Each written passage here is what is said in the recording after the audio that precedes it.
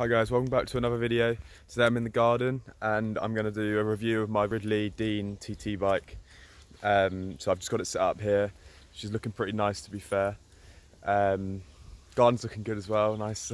The grass is nice and cut. The landlord's going to love this, but yeah, so I'll go into the bike now.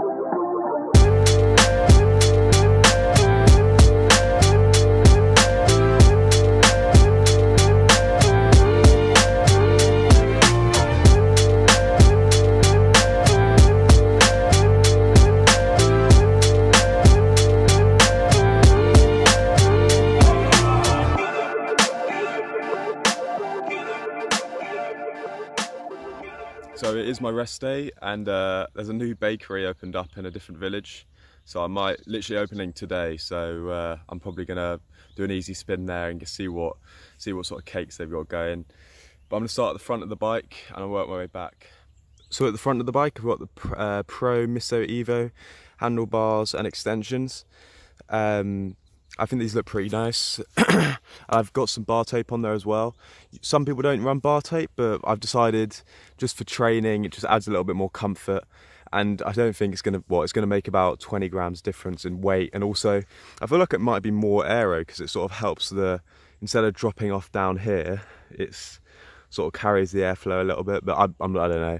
I don't think there's gonna be much benefit to not running bar tape. Maybe if I was in like a world tour team and I had a pro mechanic to like change it every time I was racing, but it really fits into the stem really nicely. I think when I start racing I'll put some electrical tape on these gaps down here just to sort of, I don't know, just sort of bodge it a little bit, but like I've done here, these holes, and then around here as well on the stem, and then over these as well. My Garmin mount is, I think I got it from Aero Coach. So it's like a 3D printed Garmin mount, which I zip tied on, but I've just used some electrical tape to help sort of smooth the airflow over it, save maybe a watt. And then what's really cool about this is I've got 3D printed angled spacers. So this is, I believe a 15-degree angle, and that helps me just get into a more aero tuck. My mate helped me 3D print these, and we had to prototype quite a few. So Joe luckily has a 3D printer and he's really good at engineering and stuff. So yeah, no, I think that really helps get me into a better position because it's quite hard. You can't really buy angled spacers for this bar and stem or bar and extension combo. So, and then I've just put a little bit of electrical tape on these Di2 cables here because I haven't put any bar tape here just because I don't really need it. It's not like I'm sort of feeling the vibrations from the road in my hands here. And then it's quite a lot of effort getting the Di2 cables down through here, down into the stem, the spacers, then into the stem. And then the junction box is located just under this cover here. You can sort of see it lifts up, so there's some bolts underneath. So when I want to charge my Di2, I'll have to take this off, but it's not a lot of effort at all. So moving down to the brakes, what I love about this bike is the front brake calipers are actually so I think they're carbon and they're sort of integrated into the actual fork. So they must have been part of the mould. And then there's this quite cool bit of design which has like a split here, which I imagine helps the airflow around the fork. Even the neighbour's sheep are coming to look. They look like the animals from Star Wars, but they're quite cool. In regards to the wheels, I'm hoping I'll get a disc wheel when I start racing, and so when I do a race, because there aren't too many time trials, but there's a stage race called the Tour of L'Homme in Normandy, which is 3 stages over 2 days. So I hope to get a disc for that. And then the front wheel, this is currently Adam's wheel because my front wheel doesn't fit in it because it's got the rim profile's too wide, but I can probably borrow this. Well, I don't need to ask Adam, but maybe I'll speak to some people at the team as well, and maybe some guys at Cote d'Amour. Maybe I could borrow one of their wheels, but we'll just see. We'll work that out when I get to it. So my choice of saddles is a Bontrager Hilo Comp.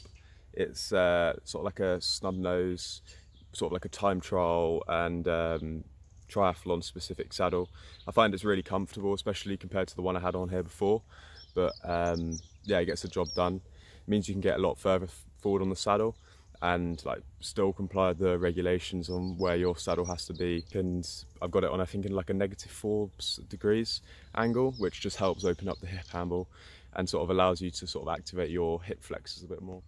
So in regard to the group set, I've got Ultegra Di2, and the crank set, I've got a Dura-Ace. I'm really lucky to have a Dura-Ace SRM.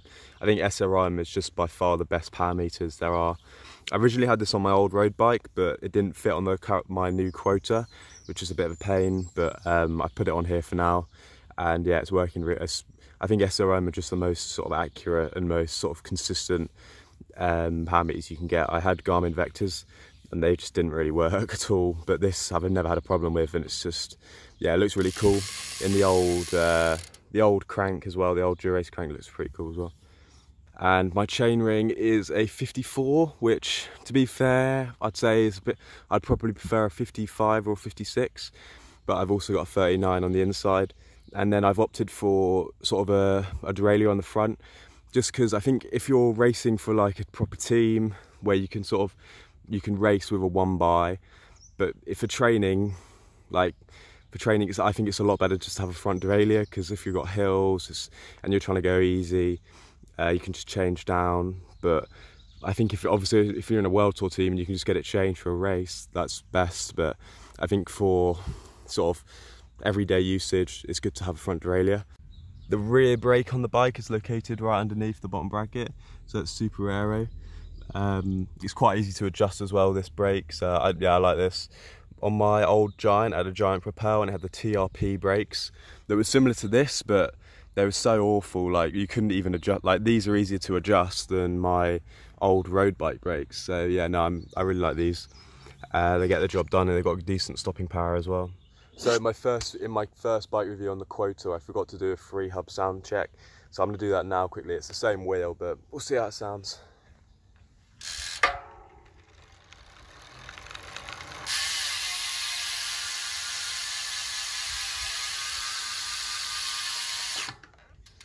Pretty good. I hope you enjoyed looking at my TT bike as much as I enjoy riding it.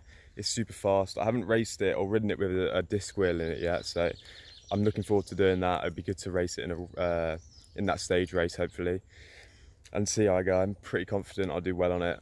And yeah, I hope you enjoyed it as much as me and the lambs and the sheep, or whatever they are. But yeah, so if there's anything you want to see or have any questions about the bike, comment down below, and I'll see you in the next video.